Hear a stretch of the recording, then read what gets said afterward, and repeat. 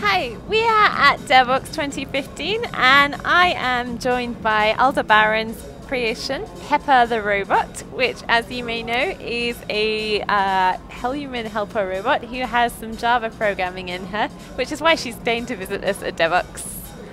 So Pepper, can you tell us about yourself? Of course. I always like talking about myself. That's something I have in common with humans. My name is Pepper. I'm a humanoid robot designed and manufactured by Aldebaran. My main purpose is to be a companion and interact with humans. What is your main job when you interact with humans? What do you do? Well, it depends which job you're talking about. In Japan, I'm used in shops by SoftBank, a telco operator, to interact with customers, entertain them or provide informations. I'm also used by Nestle, for example. I engage with customers and advise them about coffee and coffee machines. I'm also sold to individuals. They take me home and treat me as a family member. Same thing, I can discuss with the elders, tell stories, or play games with kids. Or even help you with instructions while you're cooking. Can I ask, how do you do all this? I'm fully programmable.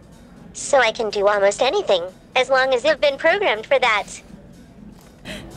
And what went into your programming? What are important things that you have to consider when putting together an app for a robot?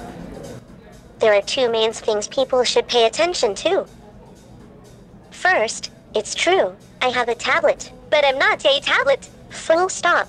It's important for developers to understand what makes me different from this device. Why would people do something with me, rather than with a tablet? What more can I do? These are important questions to ask yourself. Second thing, movements and animation. I have a body, and I need to use it to express things. It's not just about the words I pronounce, it's about how my body conveys the same message as my voice. And can anyone write software for robots? How can people get involved? Yes, anyone can. I come with a graphical interface. You can use it to create apps for me based on boxes that you connect.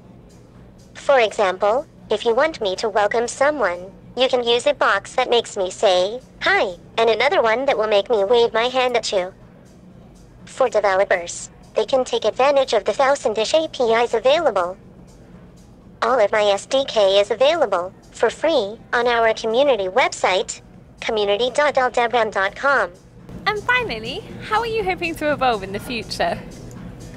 I've been kept in Japan since I was born, so I hope the next step for me will be to be available on the European and American market. So guys, stay tuned, and come pick me up as soon as I'm available.